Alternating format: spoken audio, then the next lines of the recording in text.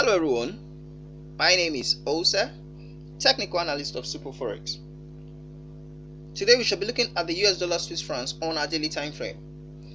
As usual, we'll be looking at our support and resistance zone as well as our channel presentation.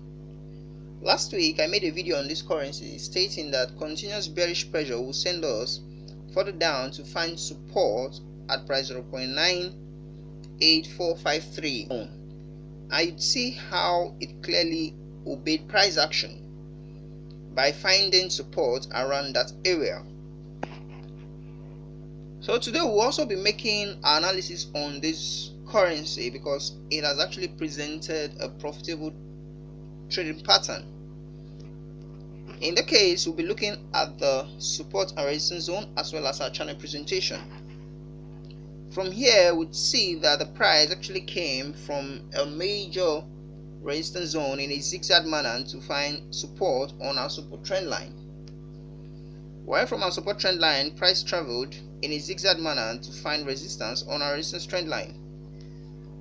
Then at this area, there was a break of our support trend line via this bearish candle that sent price to our major or minor support zone of price 0.98453.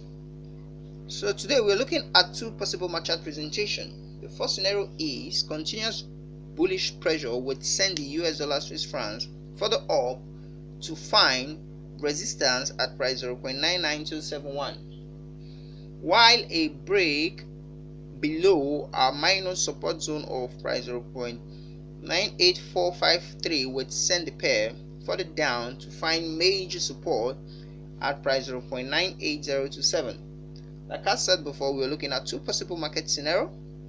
The first scenario is continuous bullish pressure would send the US dollar Swiss francs further up to find resistance at price 0.99271, while continuous bearish pressure would send the pair further down to find support at price 0.98027. Thank you very much.